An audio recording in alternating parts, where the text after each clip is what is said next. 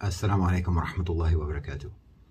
So this story was sent to me by a brother, and I saw it actually somewhere else as well. It's two different studies, two different basically surveys that are saying that between 43 and 50% of women in relationships have a backup plan, meaning another man that is interested in them and who they could potentially go to if their current relationship falls apart. Obviously, first of all, we're not talking about Muslim women. The Tomassiyeen are going to try to pretend like this applies to Muslim women when it does not. But let's just take it at face value and say women generally. Of course, again, we're talking about kuffar women. This is the way that you're choosing to frame it. Another way you could choose to frame it is 50% of married women are being pursued by men who are interested in marrying divorcees, which doesn't really go along with the red pill theory. 50% of married women or women in serious relationships who have a quote-unquote body count are actively being pursued by men who want to have relationships with them after their current relationship ends.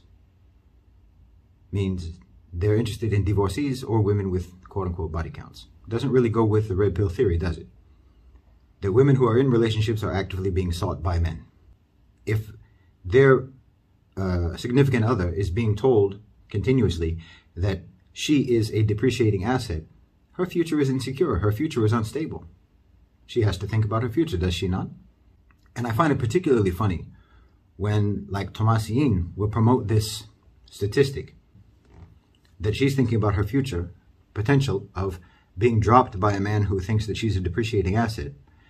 And then at the same time, while the man is married to her, he's thinking about another wife and another wife and another wife. So he's got 3 backup plans, except he wants to implement them simultaneously. He wants additional plans. But she's blamed for thinking about the possibility of this relationship ending and then having someone that she can go to afterwards. That's another way to put it. 50% of women do not feel secure in the relationships that they're in. That's another way to put it. Oh, but that would actually put some responsibility on the men. There's different ways that you can interpret that data. One is 50% of married women or women who are in serious relationships are actively being sought after by men who are interested in them after their relationship ends. Men are pursuing married or otherwise taken women. That's one way of interpreting the data. Another way of interpreting the data is that 50% of women in serious relationships do not feel that those relationships are secure. Whether it's even true or not is another thing. But the point is they're trying to use this as evidence against women. Every evidence that they come up to try to prove their case turns out to be evidence against them. Because men are not supposed to want divorcees and women with body counts, but they're actively pursuing them. Apparently, according to the statistics that you are yourselves touting. It also says in the data that the person that she's thinking about or that she's interested in is a friend of her husband.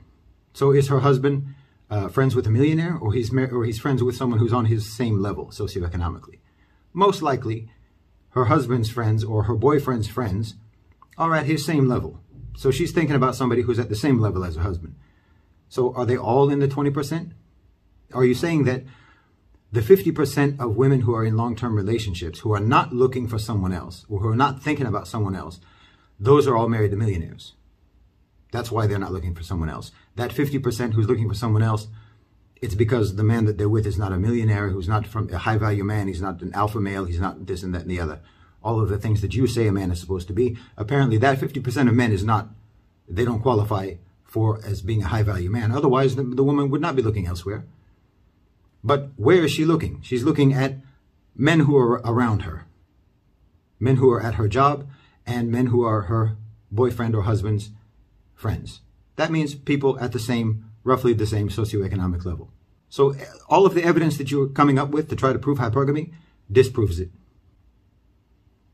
Try again. Yallah, assalamu alaikum.